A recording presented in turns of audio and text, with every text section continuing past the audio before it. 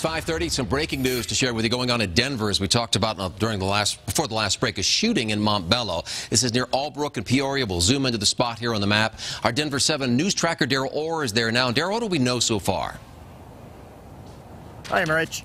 We just got done talking with Denver Police Sergeant out here, and he has confirmed it was a shooting of this vehicle. As you can see in the door panel there's a couple bullet holes that went through the door and struck the male driver of this car right here at 47th Avenue and Albrook.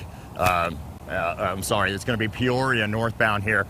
Police do have this shut down right at Albrook. As far north as about 300 yards. They said the male was transported to the hospital with serious injuries. They do not know his condition at this time, but they will update us as we get further information.